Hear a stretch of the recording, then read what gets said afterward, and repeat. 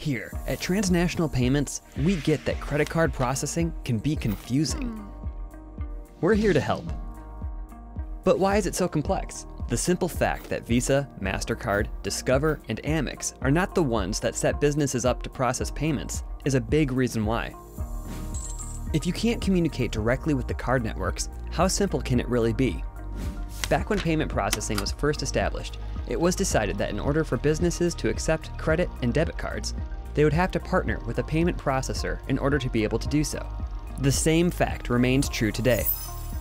Let's talk about who is involved in the actual processing of payments. The cardholder. This is anyone who's obtained a credit or debit card from a credit card issuer. As a merchant, this would also be your customer. The merchant. A business owner who accepts credit and debit card payments for goods and/or services they sell.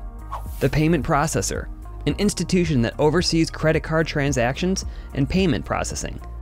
Remember, Visa, MasterCard, Discover, and Amex require that a merchant use a payment processor in order to accept credit and debit cards. The credit card issuer.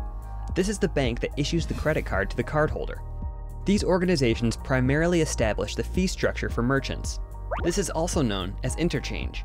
The credit card network. Cards like Visa, MasterCard, Discover, and Amex. Merchants can accept payments in a variety of ways. Let's look at the 3 most common ways to accept payments: in-store, online, mobile. Here are 3 real-life scenarios to help you better understand. Joe owns an auto repair shop and accepts credit cards at his shop only. Sally is the CFO for a medical practice that accepts credit cards in-store and online through their website. Sam owns a home repair company and accepts payments primarily on the go at his customers' home locations. While they all accept credit card payments through different methods, the process after they accept the payment is the same.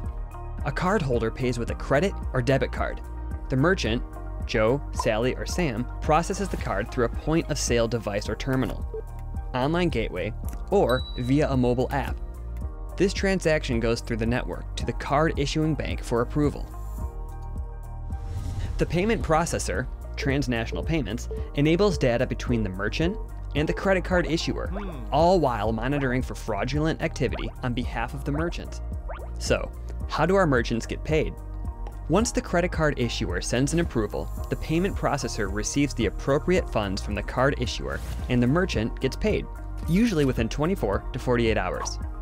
As a merchant, you need to decide how you will accept payments, whether it will be in-store, online, and/or with mobile payments. You also need to decide who you will use for payment processing. There are thousands of payment processors out there, but not all are created equal. Watch our short video on the 5 things to look for when selecting a payment processor.